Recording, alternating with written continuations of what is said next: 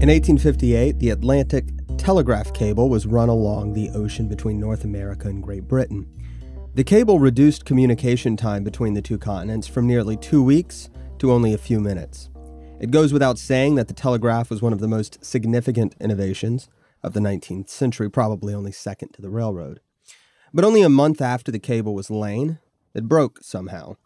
And by 1861, the cable still had not been fixed. Thus, the communications between Britain and the United States at the outset of the Civil War had to be conducted the old-fashioned way.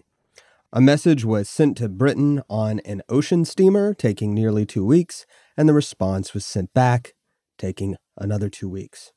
In normal times, this amounted to very little, but when the Civil War began, the United States was facing a diplomatic crisis with Britain that seemed to threaten the possibility of a war with British Canada. Cooler heads prevailed, of course, or this history would be very different, but many people at the time believed that this broken telegraph wire, forcing long delays in communication, allowed tempers to cool so that diplomats and political leaders did not make the rash decisions that they would have made if they'd been communicating via telegraph. I'm Chris Calton, and this is the Mises Institute podcast, Historical Controversies. In the last episode, we talked about the straining relationship between Britain and the United States, which was increasingly made worse by the poor diplomacy of William Seward. In today's episode, we will see how this tension nearly culminated in a war between the United States and Britain after the United States interfered with Confederate diplomats. There are, of course, entire books written about Confederate diplomacy, but I don't intend to talk much about it because, frankly, it isn't very interesting and didn't amount to much significance. But to give a brief overview of Confederate diplomacy that contextualizes this episode, at the outset of the war, the Confederacy sent 2 diplomats to Britain, William Yancey and A. Dudley Mann, and 2 to France, T. Butler King and Pierre Rost. The goal was to get Britain and France to officially recognize the Confederacy as a sovereign nation. Today, this would be done by the United Nations, but in the 19th century, each individual country could decide whether it wanted to recognize a nation as sovereign and independent. The importance of this, of course, is that there were international laws in place to govern warfare between sovereign nations. So if Britain or France recognized the Confederacy, then the Union war actions would have to be judged in the context of international law, rather than sovereign domestic actions. Trade would also be a goal, and the King-Cotton diplomacy that the Confederacy is known for is representative of that, which is most famously represented in James Hammond's quote that Europe would never wage war with the South because, quote, "without firing a gun, without drawing a sword, we could bring the whole world to our feet," end quote. Of course, he would be proven wrong in this, as European powers simply found sources of cotton elsewhere. But there was a period in the early part of the war in which the southern supply of cotton was a genuine concern, as the textile industry in Europe depended on it. But that shouldn't obscure the importance of obtaining recognition as a sovereign nation from the major European powers, which doesn't sound as significant by modern standards as it would have been in 1861. But the first 4 diplomats to Britain and France had no success in obtaining recognition. They were largely inexperienced, for one thing, and slavery was a genuine issue for much of Britain, which had emancipated slaves in 1833. But more importantly was the fact that no country wanted to throw its lot in with a country that was unproven. It was a frustrating dilemma for the Confederacy. They needed European assistance to win the war, but they were unlikely to get European assistance until they demonstrated that they could win the war without them. So in August, the Confederacy appointed 2 new diplomats to try their luck in winning over Britain and France. This would be James Mason, who was appointed as the British diplomat, and John Slidell, the French diplomat. Their instructions were to bring focus to the Union blockade, which I've only mentioned so far in the podcast, but I will be talking about in more detail in just a few weeks. This was the first hint at the Confederacy's cotton diplomacy. Ostensibly, the focus on the blockade was to demonstrate that it was not effective, so they could negotiate treaties of commerce, and this would compel the 2 countries to recognize Confederate sovereignty because of their need for Southern cotton. But they didn't want to make it seem like the Confederacy was threatening Britain and France with the prospect of withholding cotton. So the instructions were given to make, quote, "a delicate allusion to the probability of such an occurrence," end quote. By September, Mason and Slidell were instructed to make it even more clear to the European powers that any war that prevented Southern cotton exports was a war, quote, directed as much against those who transport and manufacture cotton as against those who produce the raw material, end quote. Confident in the power of cotton, the Confederacy believed that this would convince Britain and France to recognize Confederate independence and give them negotiating power for commercial treaties. But the Union blockade, weak as it was in 1861, was a problem for Mason and Slidell. They needed to get out of the port of Charleston without being stopped by Union ships. When they first tried to depart, they spent 3 weeks on a privateer ship, the Nashville, with plans to run the blockade. But bad weather held them up. While they were delayed, 2 more Union steamers showed up off the coast, strengthening the blockade around Charleston. So Mason and Slidell moved to a new privateer ship, the Gordon, which was lighter and faster and therefore more suitable for getting past the blockade. Mason convinced the Confederacy to commission the Gordon to carry the diplomats on October 8th, and to maintain secrecy, the owner of the ship changed the name of the ship to the Theodora. When the Nashville finally left Charleston Harbor, Mason and Slidell weren't on it, but the Union ships didn't know this, so they pursued it in vain while Mason and Slidell prepared their actual departure on the newly renamed Theodora. They were to be taken to Nassau, the capital of the Bahamas, where they planned to transfer to Havana and move to a British mail ship to complete their journey. When they finally departed, Slidell bringing his wife and 3 children with him, there was a rainstorm that helped the ship sneak past the Union steamers, which were at one point only a mile and a half away. The trip to Nassau was uneventful, and they moved from there to Havana, arriving on October 22nd. Havana was incredibly friendly to the U.S. South, and the women in Havana even presented a gift of a large Confederate flag to the Theodora upon its arrival. Mason and Slidell were treated like royalty there, as they waited for the British mail ship, the Trent. The fact that the ship was a British vessel is of obvious importance. By making it safely to Havana, Mason and Slidell believed they were in the clear, and Mason even wrote to his wife that, quote, everything else is plain sailing, because under any foreign flag we are safe from molestation. End quote. The United States would be insane to stop a ship flying the British flag. But Mason wasn't counting on Captain Charles Wilkes, who took command of the USS San Jacinto on August 28th and was just returning from a trip to the African coast where he was hunting for Confederate privateers. He made it back to the Caribbean right around the same time that the Theodora was carrying Mason and Slidell there. The San Jacinto stopped at Cienfuegos on October 23rd to refuel, and there Captain Wilkes got word of Mason and Slidell's stopover at Havana. He also learned that on November 7th, they planned to depart from Havana on the Trent. So now Captain Wilkes had information that he didn't know what to do with, so he consulted with the United States Consul General, Robert Shufelt, who was in Havana. The 2 Union men met with the governor of Cuba, Don Francisco Serrano, who assured the men that he had nothing but disdain for Mason and Slidell, despite having warmly received them upon their arrival.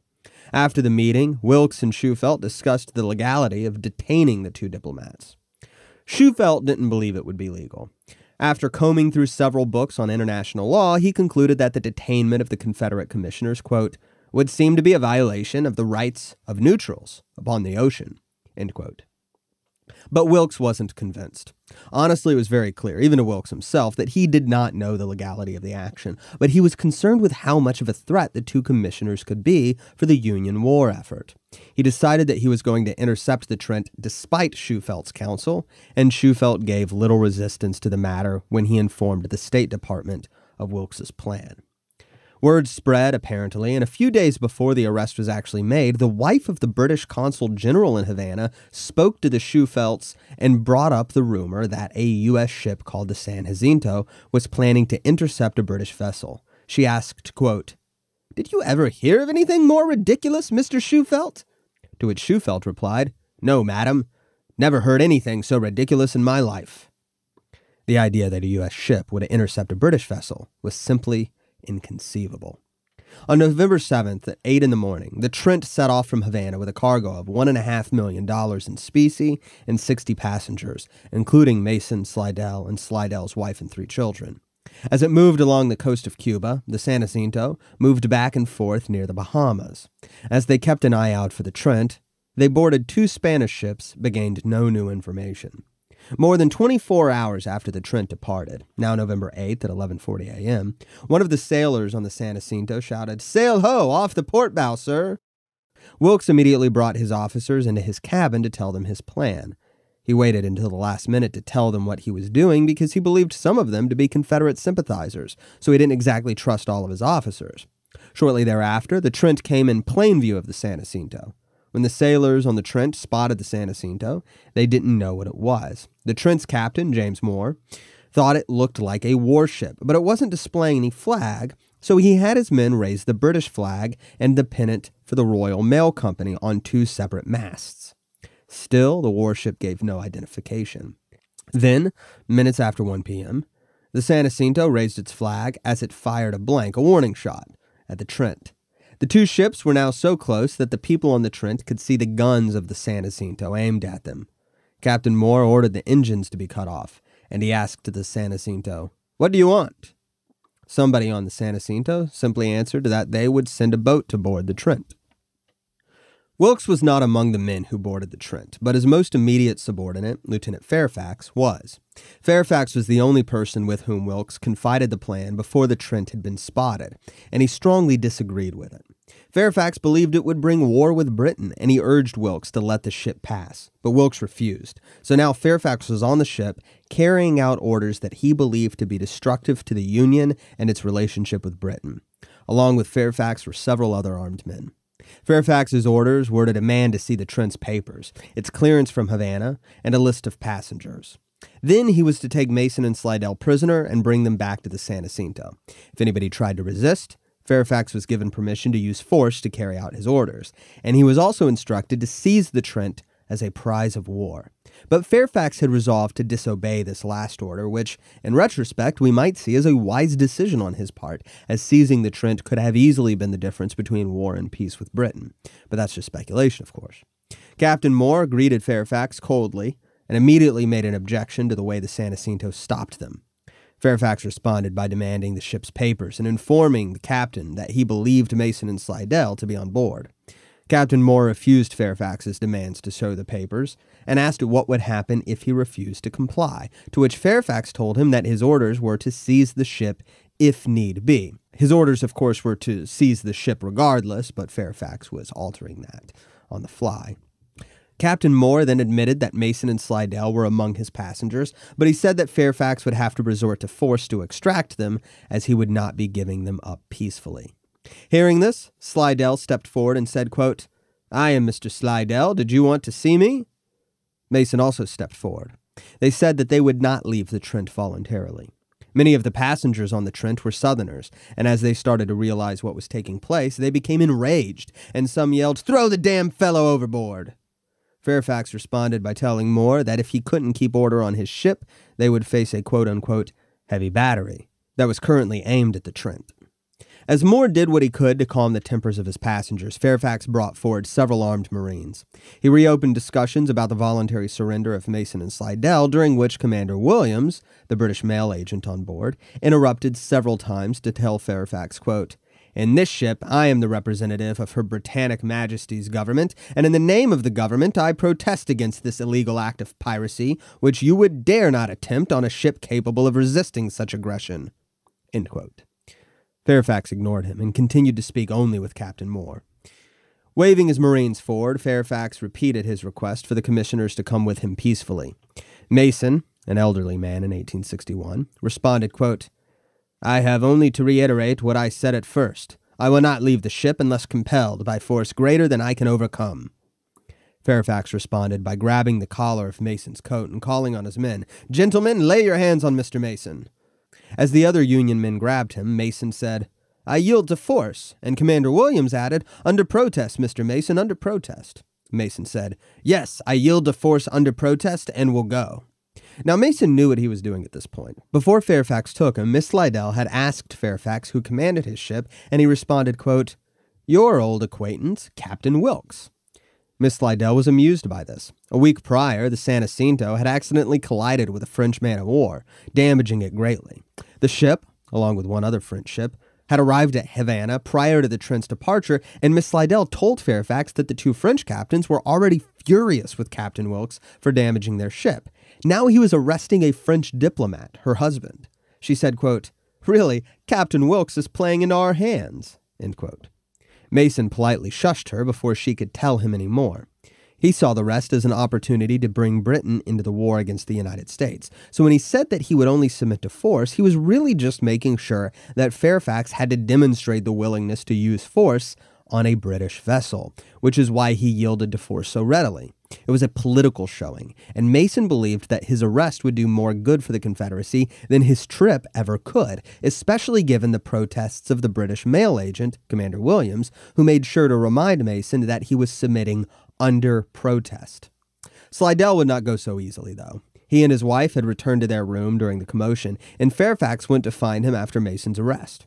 When he got there, Slidell's oldest daughter, Matilda, stood in the doorway, barricading Fairfax from her parents behind her. She argued with Fairfax in a way that one witness called a, quote, "aggravated attack of hysterics." When Fairfax tried to convince her to move out of his way, she slapped him 3 times. But Fairfax forced his way past Matilda and into the compartment as Slidell jumped through a window into the ship's cabin. As Matilda screamed, Fairfax ordered his Marines to catch Slidell. Cornered on the ship, Slidell was captured quickly enough, and as he climbed onto the boat to be taken to the San Jacinto, he told his wife, "Goodbye, my dear. We shall meet in Paris in 60 days. Like Mason, he recognized that his arrest could be beneficial for the Confederacy. They were taken off to prison at Fort Monroe, where they were treated quite well, as important prisoners traditionally were at this point in the war. In the North, the capture of Mason and Slidell was generally seen as a great victory over the Confederacy, and it brought about a much-needed morale boost for the Union. After the defeats at Bull Run, Wilson's Creek, and Ball's Bluff, many people saw this as the first real victory over the Confederacy. Consequently, Captain Wilkes was greeted as a hero when he finally disembarked from the San Jacinto in Boston on November 25th. Now that the deed was done, everyone in the North turned into an amateur legal scholar as people started trying to justify the legality of the arrests. One British novelist in the States, Anthony Trollope, remarked that, quote, "Before 24 hours were over, every man and every woman in Boston was armed with precedents." And he thought it was, quote, "pretty to hear the charming women of Boston as they became learned in the law of nature," end quote. One woman, when discussing the matter to him, told him authoritatively, quote, "Wheaton is quite clear about it," referring to Henry Wheaton, a famous legal scholar at the time. It's kind of funny reading this kind of history and realizing how similar popular opinion was in history compared with today. Every time some new issue makes the news, everybody suddenly shows that they've always been an expert on the matter, right? It's easy to think that this kind of faux expertise is the product of people's ability to just Google stuff and read a quick Wikipedia article about it, but these pseudo-intellectual tendencies were just as present in 1861 as they are today, apparently. But people who actually did have some expertise on the matter were less excited about Wilkes's behavior. Charles Sumner, for example, was quite an expert on international law, but he stayed mostly silent on the matter for political reasons. In fact, when Sumner failed to show up to a banquet thrown in Wilkes's honor, Wilkes sought Sumner out and forced the senator to admit that he believed that the United States government would have to release the prisoners. Wilkes responded angrily, saying that at least the citizenry, quote, "had the nerve to take the proper stand," end quote. But if the Union was happy about the capture of Mason and Slidell, so was the Confederacy. Jefferson Davis's Secretary of War, Judah Benjamin, believed the arrests to be, quote, "perhaps the best thing that could have happened," end quote. If the United States destroyed its relationship with Britain, it would be that much easier for the Confederacy to win the country over. In the Lincoln cabinet, there were mixed reactions to the arrests. Lincoln's Secretary of War and Attorney General readily showed their enthusiasm, and Salmon P. Chase only regretted that the Trent was not seized. But Montgomery Blair, Lincoln's Postmaster General, believed the arrests to have been illegal and improper, and the rest of the cabinet shared his concerns. But the most important figures would obviously be the Secretary of State William Seward and President Lincoln himself. Prior to the capture of Mason and Slidell, Seward was already inquiring about the possibility of a plan to have all the Confederate agents in Europe arrested and brought back to the United States as prisoners. Lincoln had misgivings about such an ambitious plan, and his misgivings did not change after Mason and Slidell were in prison. As he watched the people outside the White House cheer, the president said, quote, "I fear the traitors will prove to be white elephants," end quote. A white elephant is something that somebody possesses that causes more trouble than it's worth. But with the morale boost that the Union sorely needed being brought about by the arrests, Lincoln couldn't simply come out and overturn Wilkes's action either. He was stuck between a rock and a hard place. If he denounced the arrests, he would upset the citizens who sorely needed a victory. But if he openly gave his blessing for the arrests, he would potentially destroy the already fragile relationship with Britain. So Lincoln decided that the best policy was procrastination, and the policy of delay was only made possible because of the broken telegraph cable that prevented Lincoln from communicating immediately with Britain. Instead, correspondences had to travel overseas, taking nearly 2 weeks for a one-way trip. Now, if you haven't listened to last week's episode, you might want to, so you can have some background about where British-U.S. relations were by the time the Trent Affair occurred. The short story is that the relations weren't great at this point. Shortly prior to the arrest of Mason and Slidell, word of the plan to stop the Trent had made it to Britain, and the Prime Minister, Lord Palmerston, brought the matter up to Charles Francis Adams. Palmerston revealed that he believed that a United States ship was planning to interfere with a British ship to capture the two commissioners.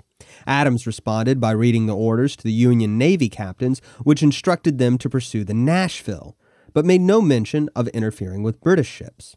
Adams thought it was inconceivable that a U.S. ship would apprehend a British vessel, so Palmerston was satisfied for the moment. But on November 28th, the London Times ran the headline, quote, "Outrage on the British flag. The Southern Commissioners forcibly removed from a British mail steamer." The news of the arrests caused an uproar in London. Many people thought it meant war.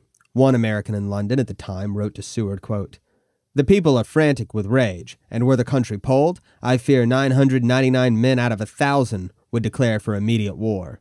End quote. Even if Palmerston wanted to avoid war, the public pressure was so intense that he might give in to avoid being replaced by the opposition party. British public opinion swung heavily in favor of the South following the Trent Affair. People in London were talking as if war had already been declared, and this is where the broken telegraph cable may be the crucial element. If the British government were able to communicate with the Lincoln administration moment to moment, it's very likely that the heated pressure of public opinion would have compelled political officials to take direct action.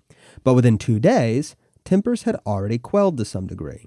But this doesn't mean that war was off the table. Patriotic tempers were still high, but people were able to talk about possible solutions rather than resorting immediately to war talk. But the British press was still fanning the flames, running editorials that, in some cases, put forth what are essentially conspiracy theories about U.S. intentions. The London Standard wrote that the Trent Affair was, quote, "but one of a series of premeditated blows aimed at this country to involve it in a war with the northern states." End quote.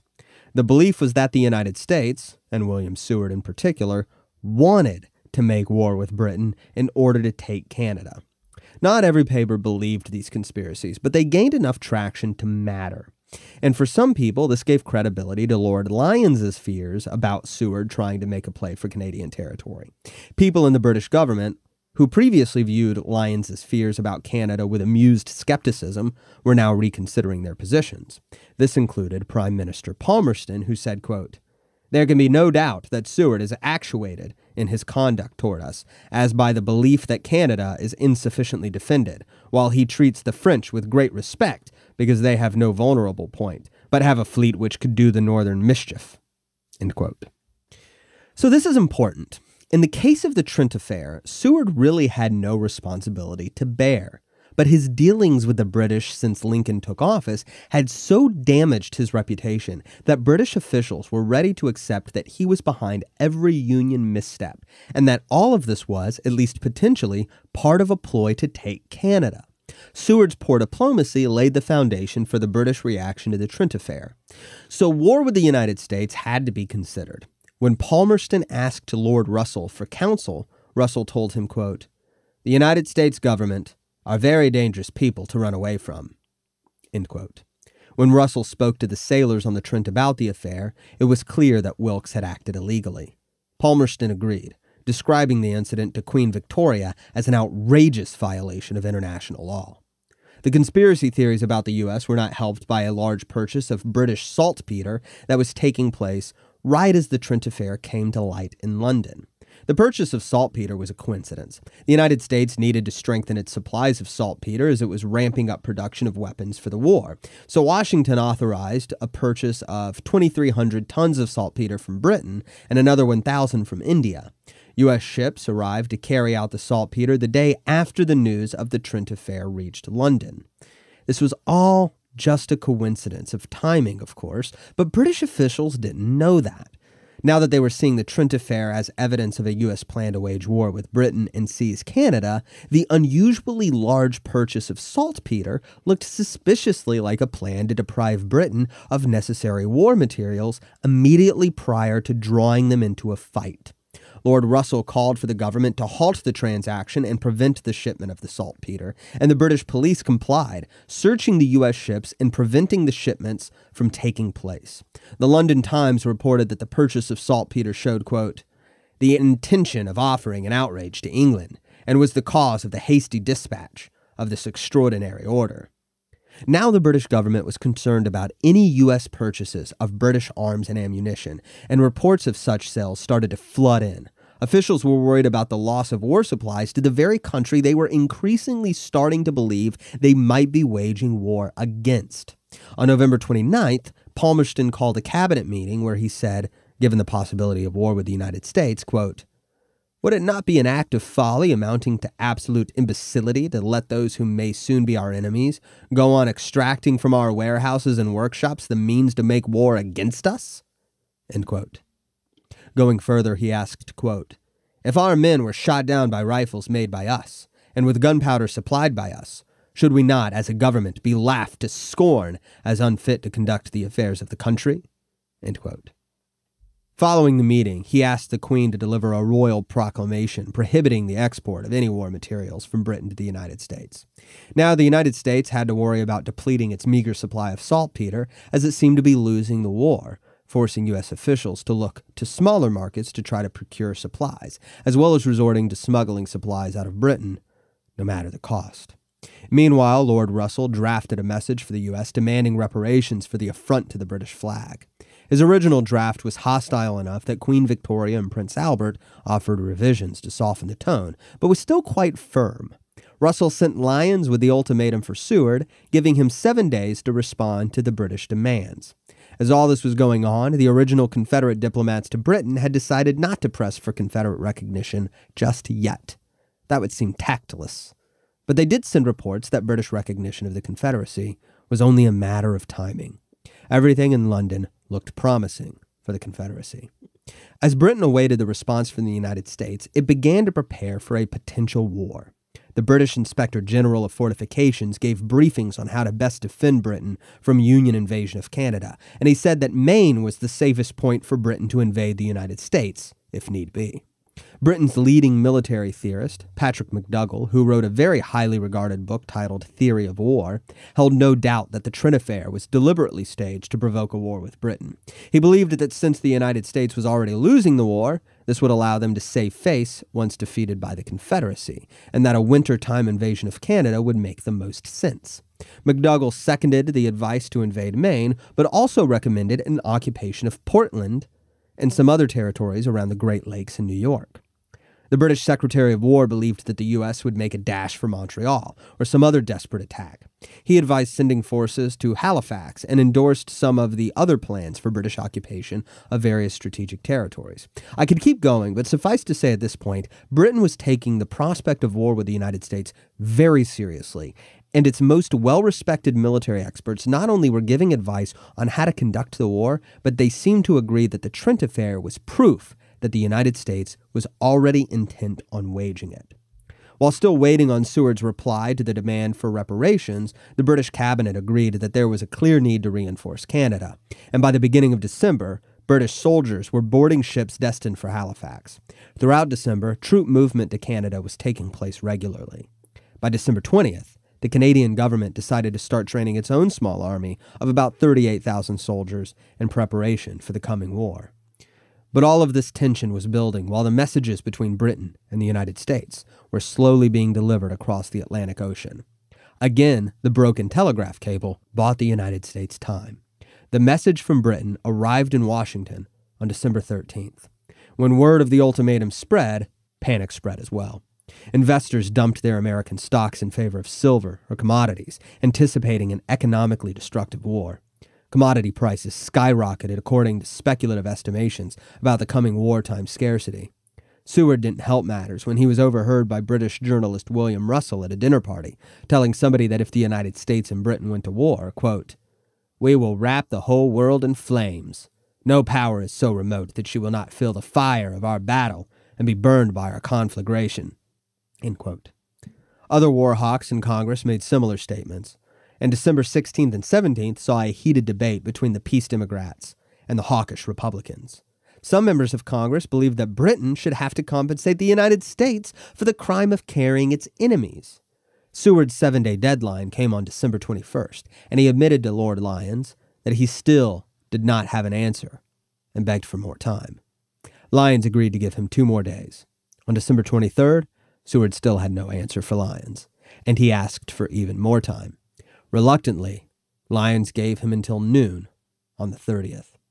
Lincoln was not eager to release Mason and Slidell. They had provided too much of a morale boost for the Union. When Seward told him about the British ultimatum, Lincoln simply said, "No." After Seward reminded him of the potential ramifications of refusing to release Mason and Slidell, Lincoln said, quote, "No matter, I will never give them up." To this, Seward responded, "Then I shall be obliged to ask you, Mr. President, to write the reply to Earl Russell, for the strength of the argument from our own past policy, so far as I can see, is in favor of a compliance with his demands." End quote. At this point, Seward was the one urging the release of Mason and Slidell, while Lincoln was the one determined to keep them in prison. As debates ran through Christmas, a decision was still not reached, and Lincoln told Seward on Christmas, quote, "Governor Seward, you will go on, of course, preparing your answer, which, as I understand it, will state the reason why they ought to be given up.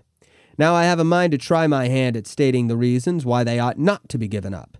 We will compare the points on each side." End quote.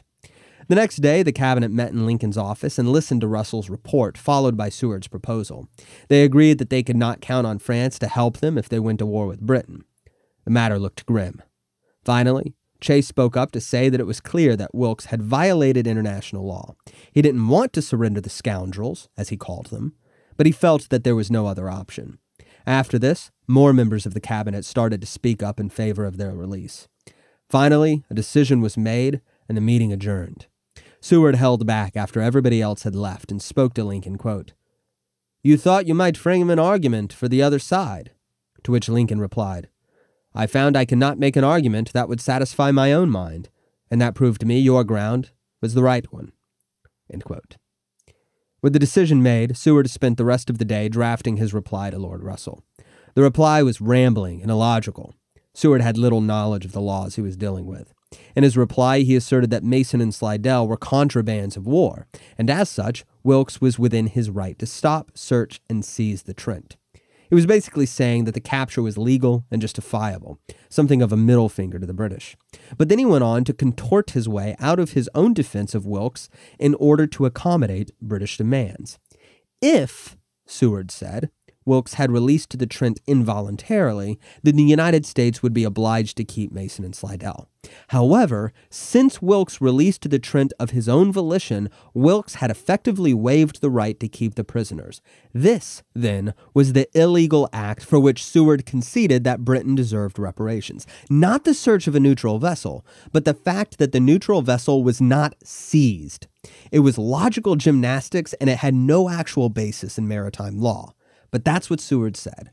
Seward never did learn diplomatic tact, but with this note, he accommodated the British demands sufficiently to stave off a war that neither country wanted. I mentioned the broken telegraph cable and the communication delays that it forced the two countries to deal with as contributing to the avoidance of a war with Canada.